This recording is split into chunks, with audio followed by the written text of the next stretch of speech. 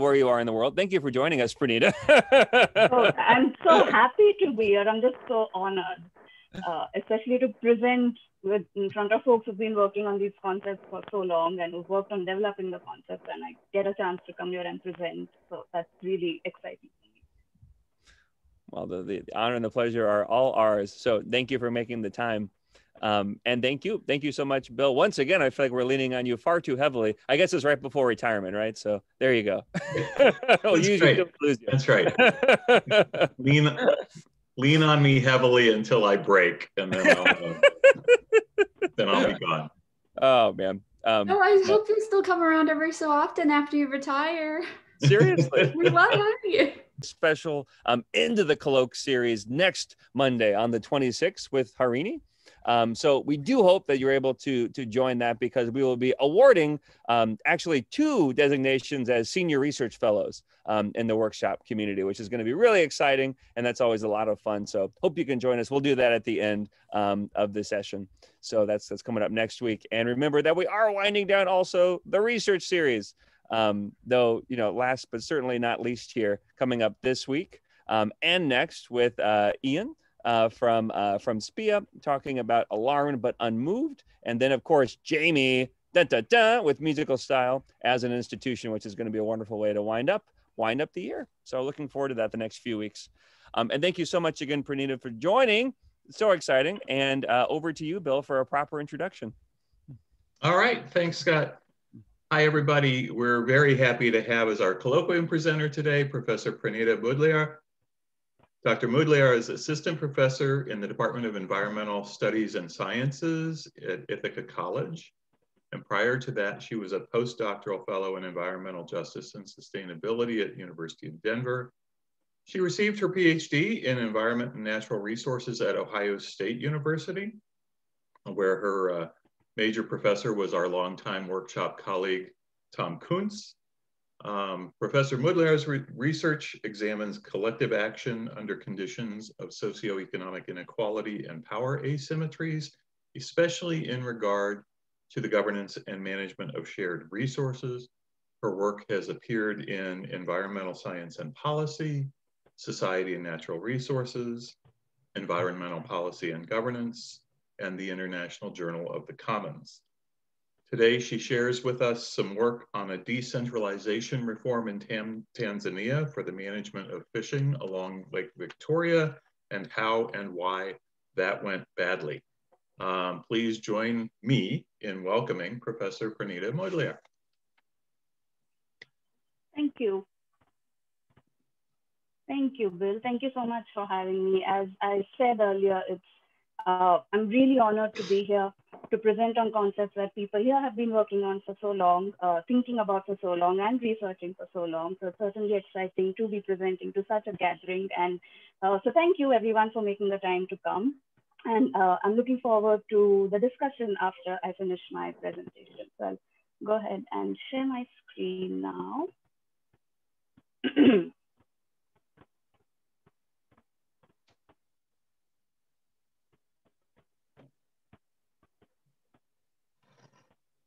Okay, it's visible, right? My screen?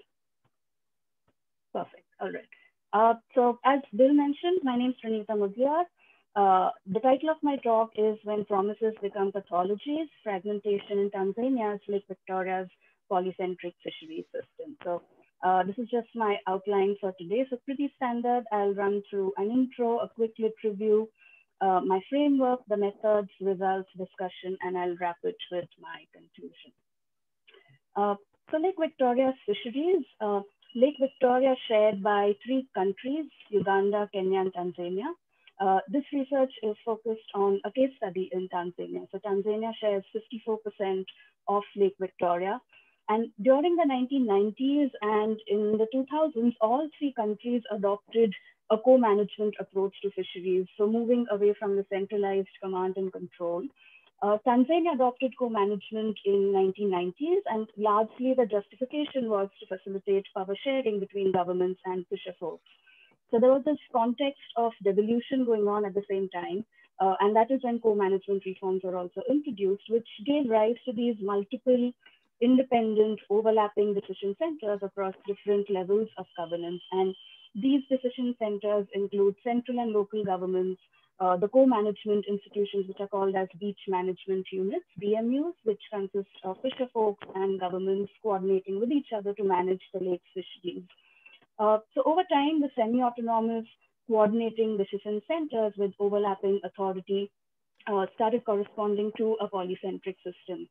So during this time from the 1990s up to actually even today, co-management was expected to improve fisheries management and outcomes by increasing the compliance of fisherfolk with regulations. But a lot of evidence has accumulated since the introduction of co-management that has largely been failing because of illegal fishing and overfishing has been rising. And this is because of fish called Nile perch, which was introduced by the British in 1954. And it's a fish that is in high demand in the European Union, in the Middle East, in Brazil, and also a little bit in the East Coast of the United States. So this demand for Nile perch has been fueling illegal and overfishing in Lake Victoria. So in response to this illegal and overfishing, on January 1st, 2018, Tanzania central government started Operation Sangara, which means Operation Nile Perch, which was essentially a crackdown, a severe and a brutal crackdown on illegal fishing by seizing and burning the fishing gear that took everyone by surprise. The lower level decision centers, which is the local governments, the county officers, the ward officers, the fishers, absolutely no one had any idea that this is what the central government is going to do.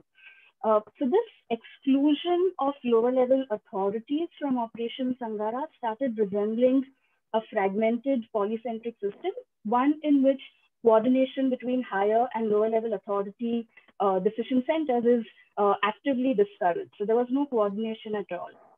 So therefore, this study seeks to investigate how may interactions lead to the fragmentation of decision centers. What exactly happened that led to this particular outcome of the sudden shock to the system? So a little bit of review about fragmented systems. So previous literature tells us that fragmented systems are these isolated decision centers, right, which don't coordinate with each other, which leads to a loss of effectiveness and efficacy, and ultimately it leads to dysfunctionalities in the polycentric system. These fragmented systems also have unclear or unestablished procedural rules.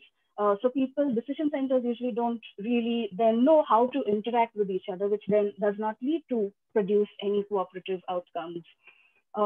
But on the other hand, some scholars say that decision centers and fragmented systems can actually self-organize to tackle cross-sectoral problems despite the fragmentation that is there, despite the isolation of decision centers. In fact, Galaz et al. Hypothesized that a polycentric order that is not subject to authoritative control, but one which enables decision centers to self-organize and mutually adjust may emerge even in a polycentric system that is fragmented. So, but essentially this kind of emergence of the polycentric order is predicated on building cooperative relationships and coordination, which itself is a challenge in polycentric systems. So identifying and rendering visible the interactions that drive fragmentation can shed light on the processes and conditions that ultimately lead to these dysfunctionalities in a polycentric system. So this study also responds to several calls by scholars who have been studying polycentricity. So several scholars have called for a better examination or a more systematic analysis of the pathologies of a polycentric system in different contexts as to help build more nuanced theory that explains the promises and the pathologies in different contexts. So now coming to these interactions, so in Governing Complexity, the book, Kuhn et al. Have laid out the different kinds of interactions in polycentric systems. So there's cooperation, there's conflict resolution, and competition. And all of these are shaped by authority, information, and resources. So authority structures may hinder or incentivize cooperation. They can bring together multiple actors to participate together and share power in a cooperative setting. But authorities can also create conflict. So disputes can arise over who has appropriate authority to make decisions, especially when authorities overlap. Conflicts can also arise when there's inadequate authority or there's ambiguous authority or rule misinterpretations by authorities, by power imbalances, and so on. And similarly, authorities can also shape conflict resolution by bringing together conflicting parties and to resolve the conflicts. Authority can also lead to competition. So competition to provide and deliver public goods to citizens may drive overlapping authorities to produce goods more efficiently. So similarly, like authority, even information shapes cooperation, where information sharing can help build relationships in multi-jurisdictional decision-making. But then again, the lack of information or again, ambiguous information or misinterpretations can lead to conflicts and it may foster conflicts. And similarly, getting information, access to information can also shape conflict resolution. And similarly with resources, resource sharing and funding among decision centers can spur cooperation. Lack of resources can create conflicts, and similarly with conflict resolution.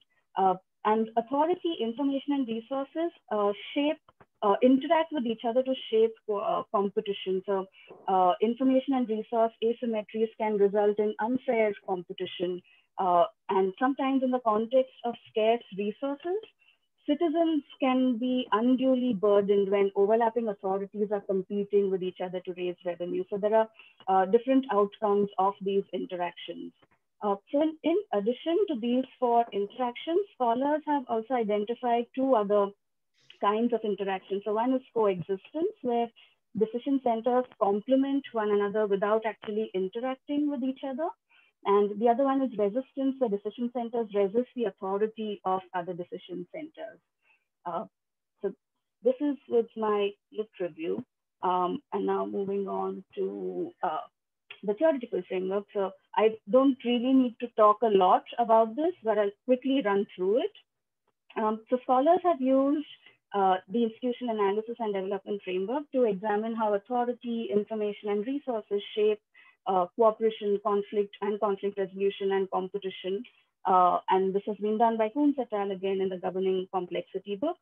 So this study will focus on a key feature of the IAB framework, that is these multiple levels of action, the constitutional, the collective, and the operational choice levels. The constitutional choice level is where actors constitute the decision-making body to collectively make rules and how those rules will be carried out. So an example of this is the creation of policies and acts designed to establish power sharing and collaboration among higher and lower level decision centers. Collective choice activities involve interactions among decision makers to identify, prioritize, plan, and strategize implementation of actions to improve social and environmental conditions. So these examples include decisions on how to allocate their organization's budget. And operational level activities include day-to-day activities of appropriation, provision, monitoring, and enforcement. So in the context of fisheries, it can include enforcing regulations, performing technical studies, promoting best management practices among fishers, conducting education, outreach, and awareness activities. So coming to my method, so I have adopted a case study approach for answering this particular question. And I conducted semi-structured interviews and analyzed documents. So I did 25 interviews across 3 landing sites in Tanzania. So with 5 local government officers, 5 central government officers, 1 county governor, and the rest scientists, fishers, and 1 focus group with fishers. And so documents included all of the relevant policies that are there for analysis. So results. So just to remind everyone before I dive deeper into the results, so I'll be talking a lot about the different decision centers in Tanzania's fisheries system. So at the central level, there is this Ministry of Livestock and Fisheries Development, who is essentially in charge of forming policy formulation. They make all the policy. At the county level, it's the Ministry of Local Government who's in charge, who implements the fisheries regulations. So they essentially are in charge of implementing all of the policy that the central government makes. And then counties consist of a district consists of a ward, and several villages make up a ward. And then there are these BMUs that I mentioned earlier, the beach management units, that are these local organizations consisting of fishers as well as government officers. They're limited to one village and sometimes a few villages. And these BMUs include absolutely anyone in fisheries. It could be fishers, it could be fish processors, fishmongers, traders, boat and net repairers, suppliers, boat builders, and so on. And there's a committee in the BMU which is made up of 9 to 15 members elected from the local population. So now moving into my results. So first I'll talk about the constitutional choice level. So here the analysis indicates that authority is largely vested with the central government to make policy. But the rules also say that the central government as well as the local government can undertake policy implementation. So that results in an overlap, but the roles of both the officers are not clarified in the policy documents. So there is this instance of horizontal cooperation. So there's cooperation among policymakers at the central government to make policy. But the interaction between the central and the local government is not clear, given that the roles and the functions and the responsibilities of the higher and the lower decision centers are not clarified in the policy. There is one instance of a non-cooperative coexistence, which is where at the local level, there are these BMUs, and they too are constituted by elections, but politicians interfere in the elections. So these are shadow actors who are not mentioned in policy, but the politicians interfere in these elections by propping up their candidates. And these could be candidates who may be engaging in illegal fishing. So I characterize this interaction as a non-cooperative coexistence, which means that there is essentially no cooperation between the politicians, which is another decision center, and the BMU, which is the other decision center, but instead the politicians undermine what the BMUs are trying to do by interfering in the elections. So that is non-cooperative coexistence. And then coming to information, there is horizontal cooperation. So again, this is within the central government.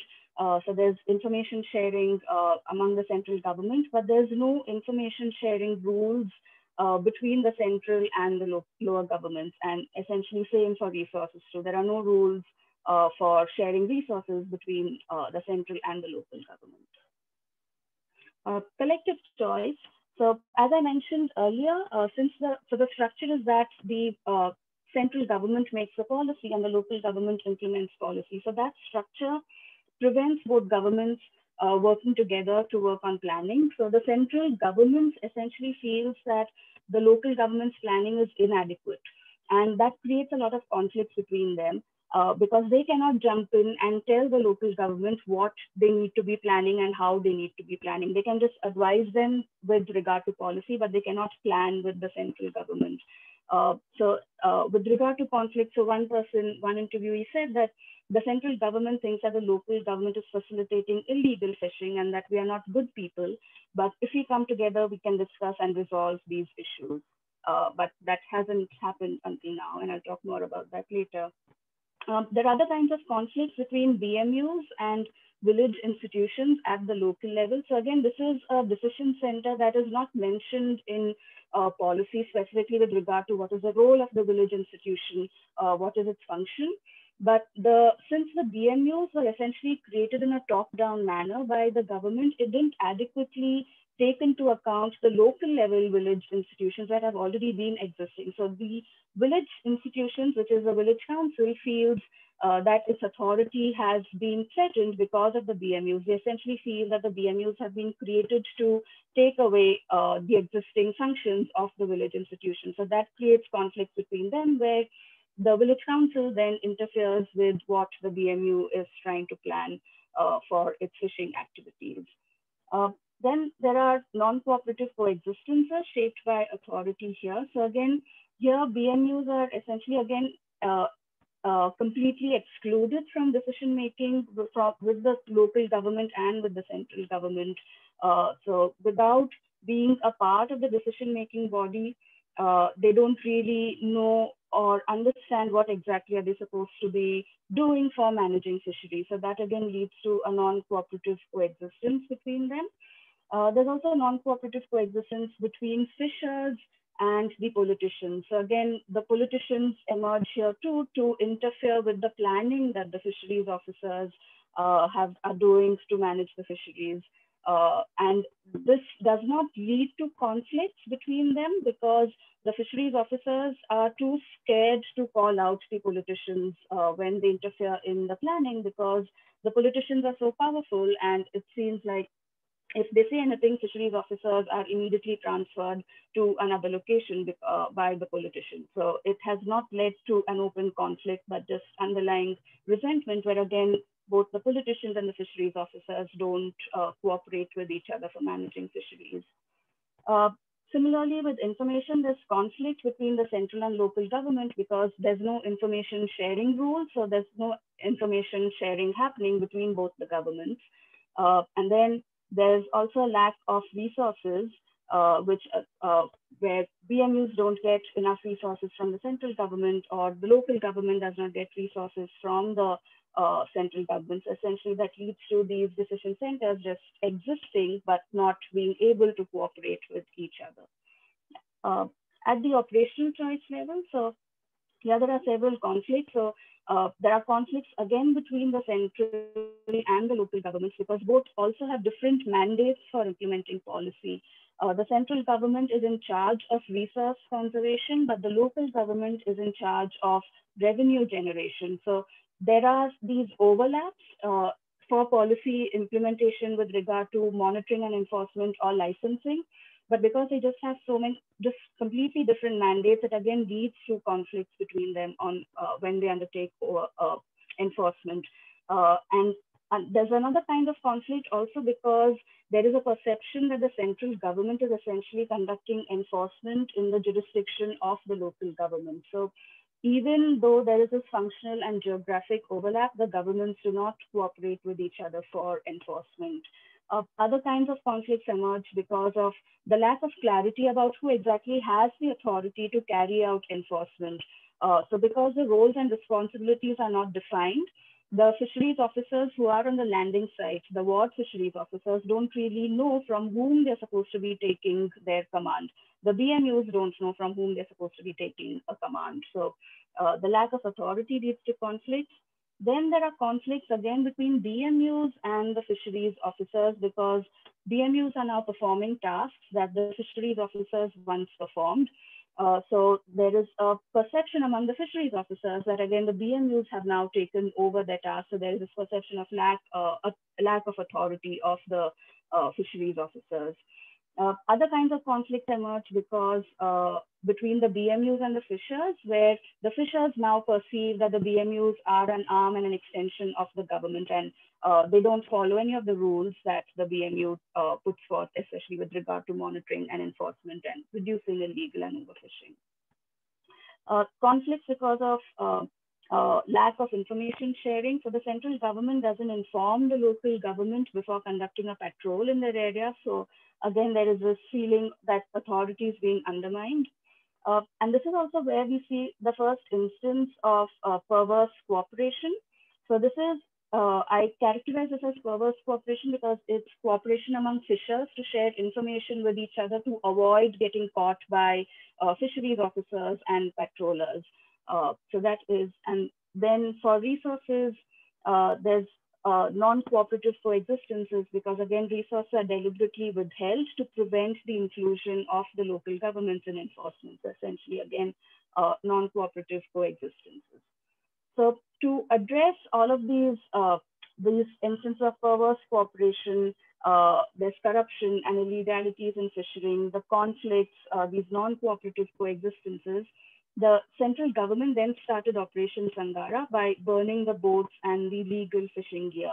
And as I mentioned earlier, this operation is only the mandate of the central government. So the central government has absolute oversight with no inclusion of the local government at all. So that leads to more instances of non-cooperative coexistences at the operational choice level. And we also see that there is this instance of horizontal cooperation, and that occurs only at the constitutional choice level, and then it occurs at the operational choice level. And this is solely because there's only cooperation among the central government authorities for implementing Operation Sangara. So what does this tell us overall? So we find that there are, with regard to authority, So authority shapes 6 conflicts and 6 non-cooperative coexistences in total. With regard to information, there are 2 conflicts and 3 non-cooperative coexistences. And with regard to resources, there are 5 non-cooperative coexistences. So in total, authority and resources shape most of the interactions of conflicts and non-cooperative coexistences between the higher and the lower level decision centers. But authority also interacts with information as well as with resources to consolidate by deliberately withholding information and resources from lower level decision centers. So overall, authority, information, and resources create these non-cooperative coexistences and conflicts between higher and lower levels, and they shape cooperation among higher level decision centers to consolidate control at the center. So discussion. Ostrom, Tibu, and Warren say that formal independence means that decision centers cannot do away with each other. So there is, but over here I find that decision centers are not abolished, but the centers essentially controlling authority, information, and resources. And the decision centers, the lower level decision centers, are unable to undertake their tasks, which leads to the pathologies in the system. So previous research indicates that pathologies can lead to proposals to consolidate governance under a centralized authority. And Morrison has found similar results in the polycentric governance of the Great Barrier Reef. And she says that increased oversight of actors at the center without modifying existing arrangements has the potential for regime conversion as well as regime realignment. So here I find that it's a centralized authority itself that is driving these decision centers. So the center is not just fragmenting the lower level decision centers, but it's also consolidating control by shocking the system. And essentially it's preserving the polycentric system but transforming the system by dismantling all of the essential functions and cross-scale linkages and underusing existing provisions. Some scholars, Pal, Wassler, and Naipa, Vasatal, say that fragmented systems with no coordination are distinct from polycentric systems. But here I find that similar to Biddle and Baylor, that fragmentation can also occur within polycentric systems. So there is this misalignment between institutions and the biophysical environment that can occur even in polycentric systems that are fragmented. And it's largely with the driving force of the central government creating these endogenous conditions that is leading to all of these dysfunctionalities that allows them to take over fisheries management. So to conclude, some major contributions. So we see that at the constitutional choice level, there are these unintentional overlaps that emerge between decision centers because it's not clarified in the rules. And this leads to conflicts and non-cooperative coexistences. So in polycentric literature, this emergence of overlaps because of such kind of ambiguous and overlapping authority, the deliberate misuse of authority, the legitimacy of authority, and the perceived lack of a perceived threat to authority is not yet well documented. And so this needs to be further scrutinized for their influence in shaping processes and outcomes. So this leads to a question as to what are the different kinds of interactions that emerge as a result of such unintentional overlaps, and what is the outcome of those interactions. Another point, the research identifies a new interaction, non-cooperative coexistence. So Jordan et al. Define coexistence as where decision centers coexist, but they don't interact with each other, but they complement each other. So here I find that decision centers are coexisting, but they're actively undermining each other, or they may not coordinate with each other by excluding them from participating or undermining their authority, or excluding them, not giving them information, or not providing them with resources. So of course, this needs to be validated from other contexts, but I'll really be interested to hear about your thoughts about this particular interaction. And then what are other factors that could lead to these kinds of interactions, and what happens when decision centers are engaged in this sort of non-cooperative coexistence and the interaction continues to fester? What comes after that?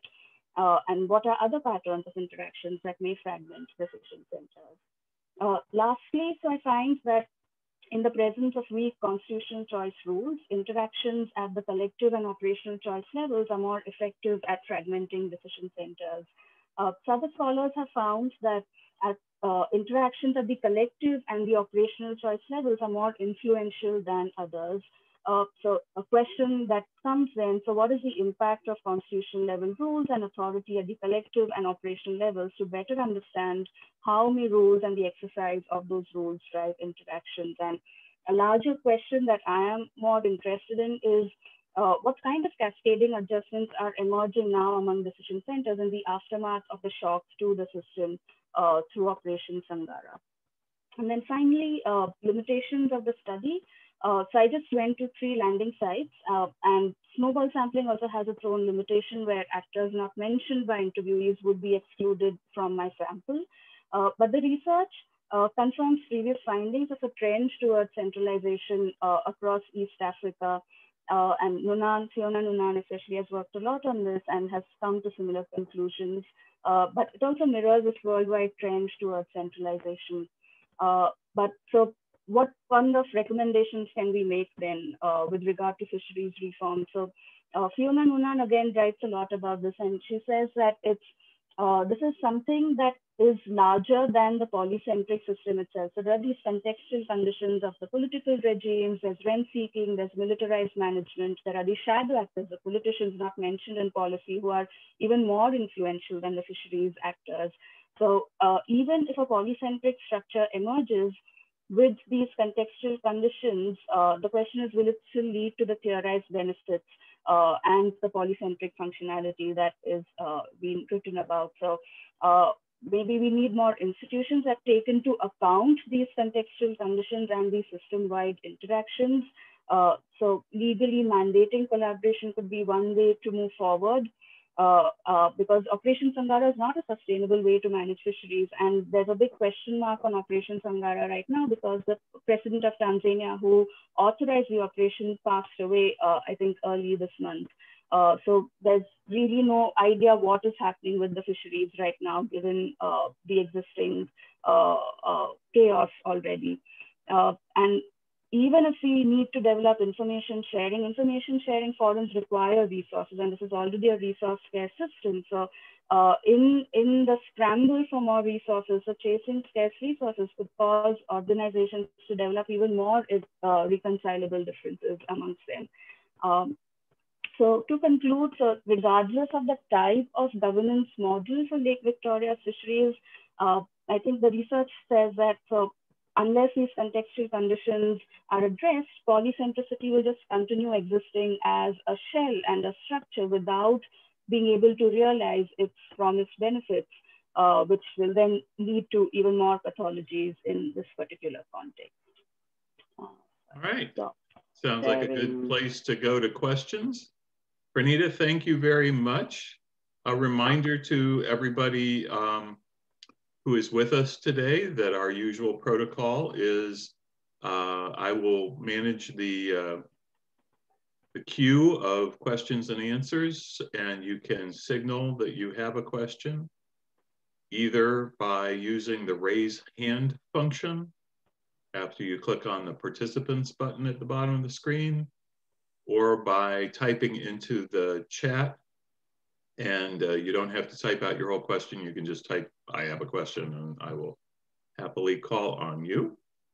And so the queue is open. And Praneeta, while people are formulating their questions, I'm just going to ask a quick question, because obviously this sudden crackdown on illegal fishing is, as you say, this sort of almost traumatic shock to the system. And this may sound like a really dumb question, but I just wanted to make sure I understood.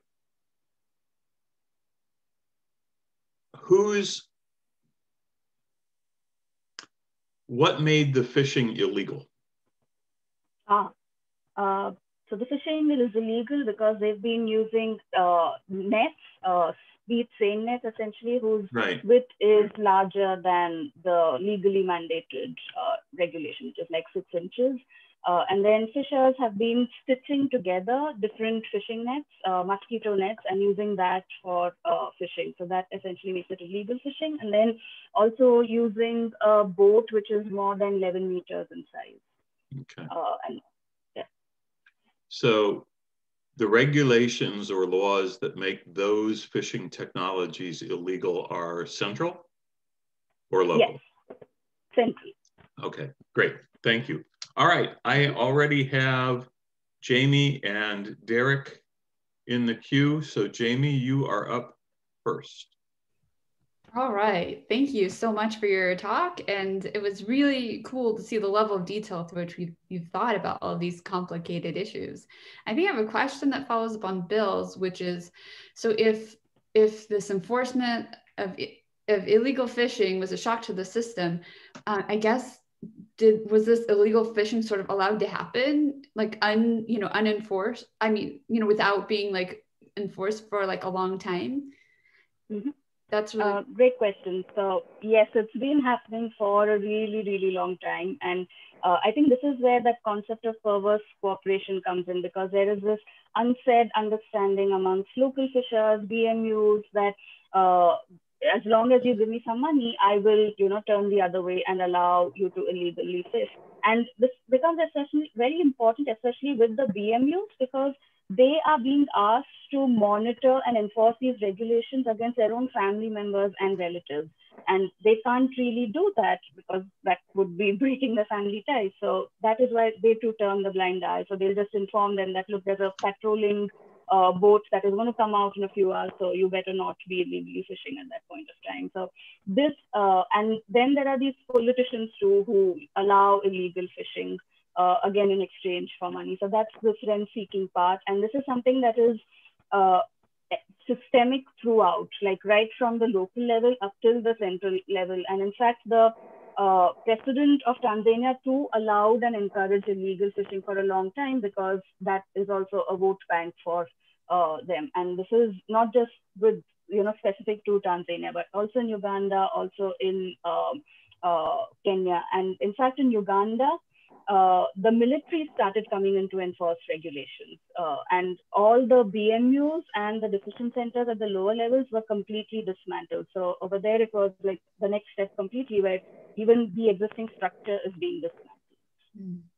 Wow. And I actually have just a sec before we turn, I have a follow-up thought too, because you mentioned like information sharing. And so I actually really kind of read an interesting chapter by Sanfilippo, Frischman, and Strandberg on privacy and knowledge commons. This idea that when you share information, you're not necessarily revealing everything, you're only revealing what's necessary for the situation. So that might be an interesting thread to follow as you continue developing this work. And I'll put the chapter in the chat. Oh, sounds good. Yeah, I would definitely like to look it up to see to what extent that idea is mirrored in the data that I have. Thank you. All right. Thank you. Derek, you're up next. Hey, Praneeta. Thank you for the presentation. How are you? So I appreciate that you pointed out that polycentric systems, there's a lot of literature that suggests that polycentric systems don't necessarily align very well.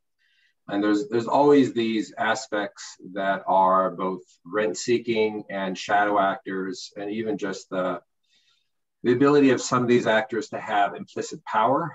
We certainly see that with Water in the West, who comes to the table and everybody knows who actually makes those allocation decisions.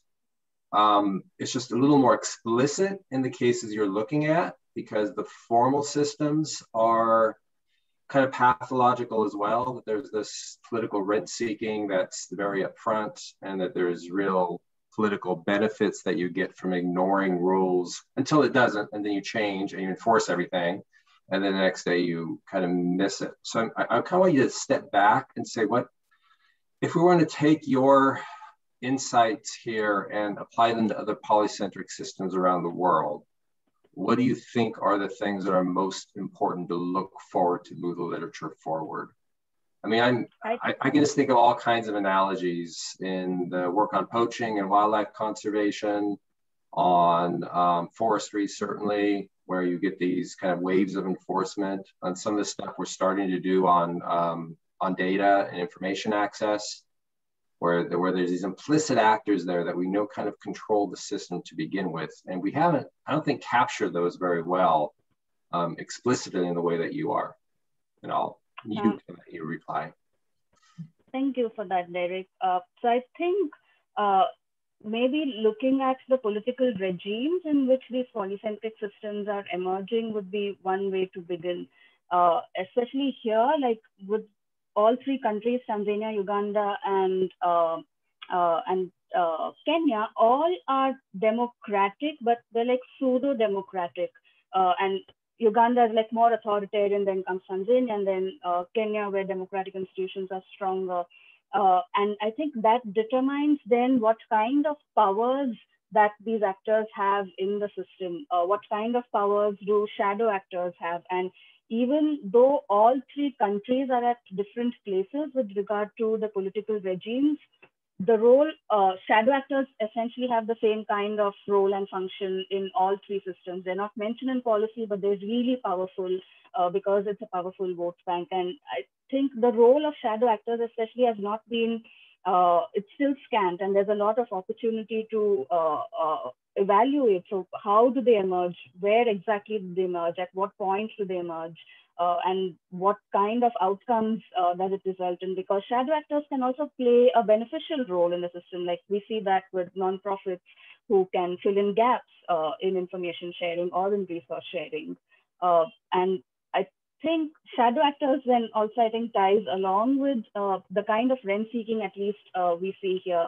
And with regard to what you mentioned about the implicit power, I think there's scholarship that's emerging on different kinds of power dynamics amongst different levels of governance, these decision centers who are at different levels. So I think there's a huge potential to take, this is a work from Tiffany Morrison, who's been looking at these framing power, so the power which is there in the constitutional rules, pragmatic power, how that power is actually implemented, and which is the other, and framing power as to how, so issue framing basically. So what kind of language is used in order to wield or turn certain outcomes to your benefit. So I think starting out with the political regimes and then looking at, so how does that regime influence what kind of role and function and power that the actors in that system have, would be one place to begin. And I think there's also an opportunity to look at the overlaps. So because overlaps is essentially one of the key features of polycentric systems, which is supposed to lead to coordination and all of that, and lead to improved outcomes, social and environmental conditions. But here, I don't see that happening. The data doesn't show that happening because it's leading to conflicts. In another case study that I've just started doing, in looking at the Bangalore context, it looks like there are overlaps among decision centers, but that leads to passing the buck. So essentially, no decision center wants to take the responsibility for providing a certain service to its people. So I think there's a lot of opportunity to unpack what exactly the role of overlaps, how do they emerge, and what happens after that, and what happens to the interactions after that. Thank you very much. I'm going to turn to Ken. The queue is open after that, so if you have a question, just let me know. Either raise your hand or type in the chat. Okay, thank you. Lots of interesting things going on. I managed to read part, but not all of the paper. So I guess part of what I'm curious to understand, to what extent is there actually local interest and support by the fishers or other stakeholders in fisheries to better provide collective goods? Or is this all just kind of technocratic top-down things that, you know, people above and, you know, scientists and whoever think should be done? So in connection to that, but I might be guessing wrong, you do say there was some success in controlling use of dynamite and poison. So what was going on there that actually has met some success in contrast to the rest of what you talked about? And again, are there some other things that would actually be collective goods that local stakeholders would like to provide? So thank you, Brian. So to answer your first question, with regard to interest among local actors, they talk about just wanting more resources, because there's some BMUs just exist.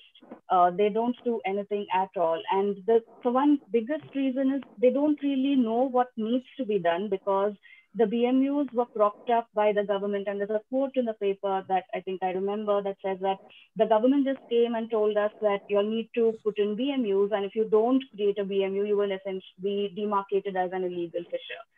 So that was the only information that they got. And for the first 3 years, so this was funded, when BMU first came about, it was funded by EU Lake Victoria's environmental management program. So there was a lot of funding in the first 3 years. So that led to capacity building, it led to a lot of resources, it led to a lot of information. But after the funding died out, the government could not maintain that same source of funding. So now BMUs have to patrol fish, the lake body, but they don't have resources to do that, because they're supposed to do that voluntarily. So they're supposed to take their own boat, their own fuel. They have to pay for their own fuel. They have to pay for their own food. They have to find a boat crew to come with them for the patrolling, and they have to pay their boat crew too. So they don't have the money to do that. If at all, if any money comes in, that is when they go out to patrol. But so they can't carry out the patrolling activities at all. In my interviews, just being a part of the decision making was something that local fishers mentioned.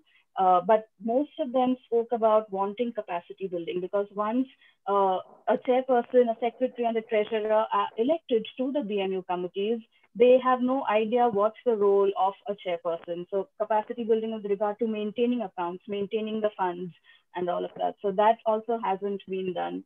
And then they spoke a lot about the conflicts with the village institutions that I mentioned earlier. The central government has not stepped in to resolve these conflicts, even though the rules say that they're authorized to resolve conflicts amongst low-level decision centers. But so these conflicts between BMUs and the village councils have just been festering since the time the BMUs have emerged, and they continue even today. So that is with regard to interest among local actors. And I forgot the second part of your question. So could you just help me out again? Okay. Okay, again, on the theoretical level, the question is, are there some collective goods that fishers or other fishery stakeholders really would like to work together to provide, or maybe already providing in terms of, some rights over fishing zones and so on that go in other places, local rules that people actually are implementing that maybe are somehow taken for granted. And then just from the paper, curious, because you do mention that there was some success or some better control over use of dynamite and poisoning. So why was that different? Are there other things that local people are providing or would actually like to provide, not just what somebody else is coming and telling them should be provided? Right. So with regard to provision, so why it was successful, the dynamite and poisoning, was because that came back, and so essentially most of the factories, all of them just shut down. And because the fish was not being accepted by the European Union, it was not being accepted by the Middle East. So that led to all of the fishing factories shutting down. And then I think all of them lobbied to get the government to talk with the fishers. So, and I think the fishing dynamite and poisoning thing happened when the BMUs were starting to be propped up. So I think with regard to the capacity building that happened in the first 3 years, they could work with the fishers to sensitize them and create awareness about the follies of using poison and as well as dynamite for fishing. And currently, right now, interest in providing any sort of other collective goods. So Lake Victoria fishing is completely open access right now. So at least in these interviews, there didn't seem to be any other rules as to who can be a fisher. Anyone can be a fisher as long as they go to the BMU and say that I want to be a fisher, and then they're registered. So there's really no limit. There are no rules about where you can fish and how much you can fish. So right now, it's mostly being focused, the crackdown is being focused only on the illegal fishing part so that fishers don't end up catching juvenile fishes. So that is the scenario right now. Thank you. All right. So we have a few additional minutes, and I'm going to ask a question, and then if anybody else has one, just signal me. But the question I have for you, Praneeta, you have been describing, and I think this may just be what you were talking about is non-cooperative coexistence, which is an important concept to bring into the discussion. And as you were describing how some of the decision centers in this case have interacted and failed to interact, I had the question of when decision centers are failing to coordinate or even thwarting each other's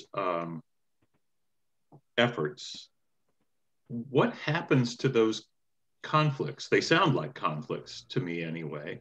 What happens to those conflicts and why? If nothing happens, why does nothing happen? If something does happen, but it seems to be unsuccessful, why is that?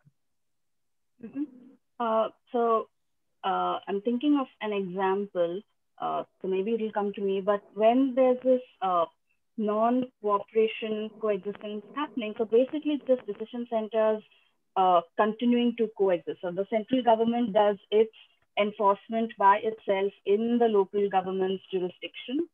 At the same time, the local government is also doing its own enforcement in that same area. So that is where I see that there is this, both of them are in the same place. So there is a functional overlap and there's a geographic overlap happening, but there's no coordination happening between them. They may end up talking with each other when they're on the lake.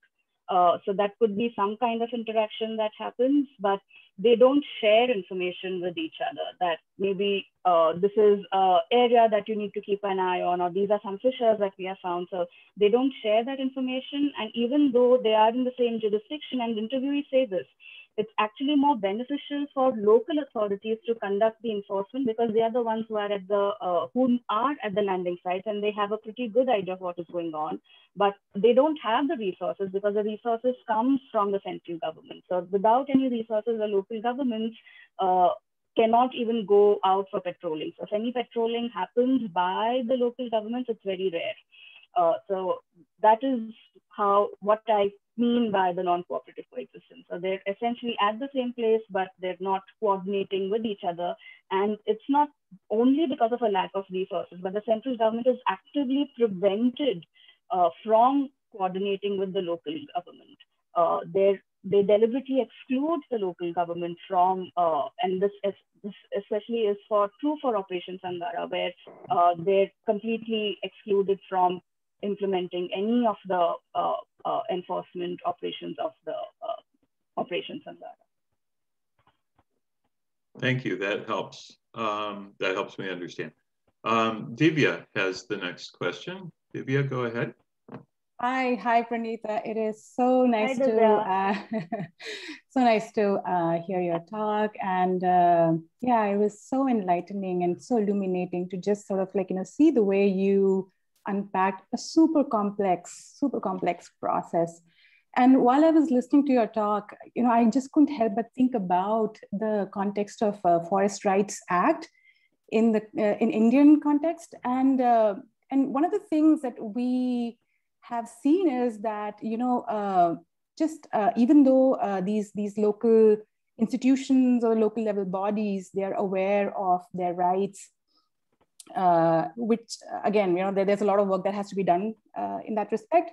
But what we've seen is that the fact that they're able to assert their rights or assert what they really deserve, in terms of resources, what they're really entitled to, that makes a lot of difference. So, and I know this is a really naive question, but I'm wondering, in your research, do you think that, that awareness about the resources that the BMUs should have and their ability to be able to assert you know, and demand for those resources. Do you think that would make any difference? That's a really good question. Thank you, Divya. And to be honest, I don't know. Simply because I think the resource system itself is so different, right? Like on one hand, we have the forest where you can sort of see the boundary of the resource. So you can see the physical dimensions of the resource, right? And you can see the trees. But here with fisheries, it's so different, right? Like fishers sort of have an understanding about the amount of fish in their landing sites, but in the interviews, everyone had different views about whether the fish population is going down or up. And I didn't really bring up the point about asserting rights. So there have been talks about giving rights to fishers with regard to creating aquaculture zones in Lake Victoria. And that has brought up even more questions here about, so does that mean that fishers who don't want to participate in aquaculture, what would happen to their landing site? Will they still have access to that landing site? So the question of rights has come up in that particular context. And Kenya and Uganda going forward with aquaculture, not so much with Tanzania, because once this idea of rights started coming in with regard to aquaculture, it also meant that, so is that going to lead to the privatization of the landing sites? So over there, it has been stalled, but that's the context in which this question of rights has been coming about. Thanks so much. Thank you. I think this is probably as close to the top of the hour as we'll get, unless we fit another question in at this point. So I'm going to remind people that Praneeta has agreed to stay on for a little while. So if you have additional questions or want to engage in additional conversation, that opportunity will begin here in just a minute. But otherwise, we'll call this formally adjourned. And so please join me in thanking Praneeta for this really excellent case study and all the theoretical implications that it holds for our work. Scott, any parting thoughts? Just that was brilliant, Praneeta. So echoing Eric there in the chat, thank you. That was so very well done. And thank you for agreeing to stay on for a little bit so that we can continue the discussion. It's fantastic. And so thank you. Thanks, Bill. Thanks for the wonderful moderating as always. And hope you all have such a wonderful, those who do need to jump off, afternoon. As a quick reminder, we have our research series just for this Wednesday and next. So please do join in if you have a chance, and look forward to seeing you all on Wednesday, if not before, but I'm staying on. So thank you, Praneeta. This is great. All right. Thanks. Now this is more like the